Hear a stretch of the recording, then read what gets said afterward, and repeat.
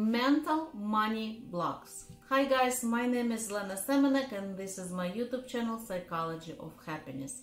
If you're new to my channel, welcome and please consider subscribing. On this channel I share videos about money, self-esteem, relationships, self-confidence.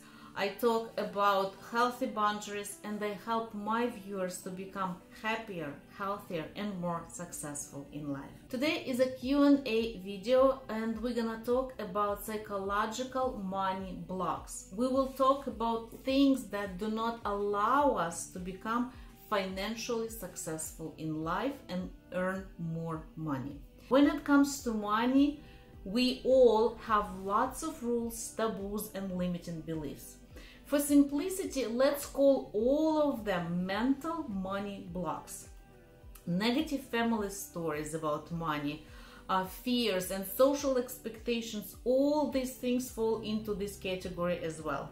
All of these things are mental money blocks. So let's name 4 common money blocks. Let's talk about them and hopefully you can identify some of them in your life and start working on eliminating them. Let's start. The first money block is called responsibility. The more money you make, the more responsibility falls on your shoulders. Little money brings little responsibility. If you don't have money, you don't need to worry about what to do with the money. You don't need to think about investing them. You don't need to worry about stock market. If you don't have money, you can't afford to buy a big house. You don't need to maintain the house. You just rent a small place and let your landlord to take care of all the problems of the roof, of the plumbing, all the repairs. If you don't have money, you cannot buy expensive car. You don't have to purchase an insurance. And you don't need to worry what if somebody will scratch your expensive car. You don't need to worry about maintaining it. So if you make a lot of money, then the question how to spend it wisely comes to your mind all the time. Should I send kids to private school? Will it really benefit my kids? Should I invest in a real estate or should I open a new business? How can I multiply my money? How can I save my money? If you don't have money, you don't have these questions in your mind. You don't have to deal with all the problems that rich people have. It looks like people who don't have money have a hard life. But in reality, there are millions of people who enjoy their life even if they don't have big money. So to make it simple, our brain does not want to take the responsibility that comes with money. So that's why when it comes to promotion, we miss it. When it comes to opportunity, we ignore it. When it comes to presenting ourselves or talking about the product, we make mistakes. So this is how our brain tricks us. Let's talk about the second common reason or second money block, which is called risk. If you don't have money, there's no way you can lose money. You've probably heard stories about people who invest a lot of money and don't lose them, right? So rich people really worry and really care about their money. They used to specific high quality lifestyle and they don't want to lose it. So if they lose money, they lose their position, they lose their social status, they lose their comfort level. So if you don't have money, you don't need to worry about it. You don't need to hire a financial advisor, you don't need a broker, you don't need to spend hours thinking of how to invest your money. There is always a risk that if you have money, you can lose them. And the only way to minimize risk or to eliminate risk is to not make a lot of money. Let's talk about mental block number 3, which is fear of becoming a bad person. This is a very, very common fear and many people don't even realize that they have it. So deep inside, you might have a belief that rich people are greedy, selfish, cold, and maybe even ruthless and disrespectful. You might have a belief that if you're gonna make a lot of money, then you have to violate some moral or social values.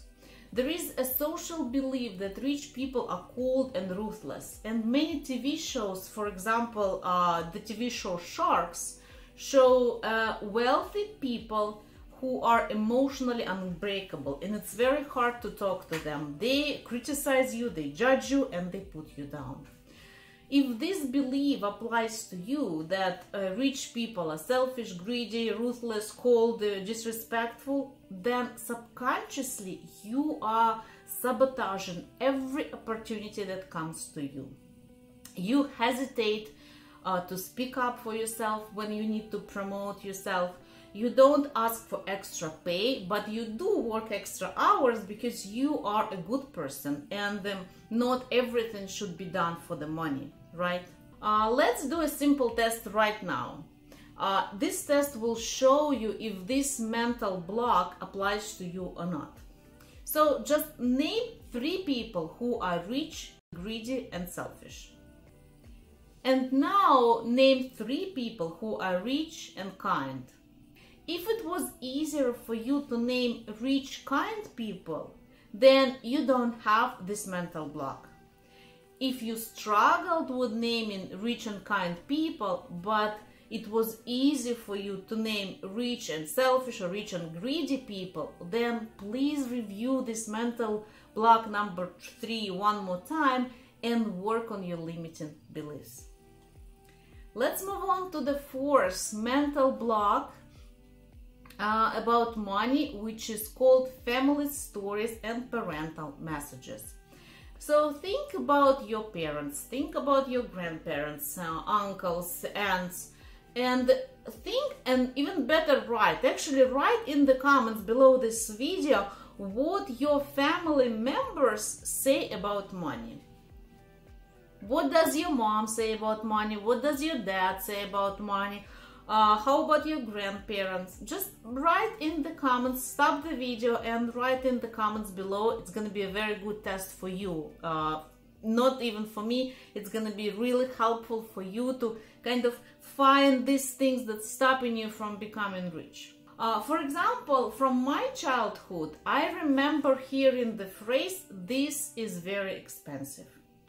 I don't remember what my mom or grandma referred to, but I know that this phrase, "this is very expensive," was one of the common phrases in my childhood.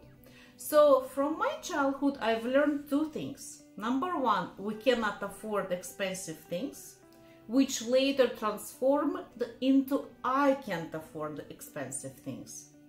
And number 2, I don't need to buy expensive things. It's not worth it.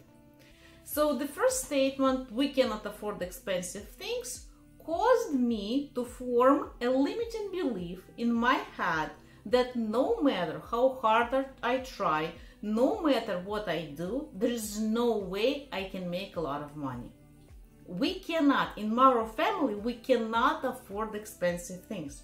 So no matter what I do, I cannot afford expensive things. No matter what I do, I cannot make a lot of money. This is how our brain works. And the second statement, I don't need to buy expensive things because it's not worth it, my brain reads as, I don't need to earn big money because I don't need to buy expensive things. I just need to make a little money so I can cover my everyday expenses and maybe a little bit more. Please let me know in the comments if you have similar beliefs about money. If your beliefs are different, please share them as well. Just by writing in the comments, you will help yourself to acknowledge your limiting beliefs. And you will help others as well, because just by reading other people's beliefs, you can discover your own. Something will click inside of you. So there were 4 mental common money blocks. Of course, there are more than 4. And if you want me to continue talking on this topic, please let me know in the comments. I can talk in details about money, about limiting beliefs. We can talk more about negative family stories, parental messages. I can, bring more examples to make it easier and better to understand. We can talk about money taboos, which is a huge topic, social money taboos. Of course, when it comes to money, there are fears such as a fear of success, a fear of failure, a fear of unknown future. So let me know in the comments if you like this topic and what would you like to know more. I will be more than happy to answer your questions and create more videos for you. And if you're wondering what to do, how to work on your money blocks, then consider signing up to my private session, joining my group sessions, and check out my online course, Program Yourself for Success. If this video was helpful, please click like and share it with your friends on social media. Every time when you share, when you write your comment, when you give me a like, it really makes me feel good. So thank you for motivating me to create this channel and to share my videos with you. Thank you for watching. Bye.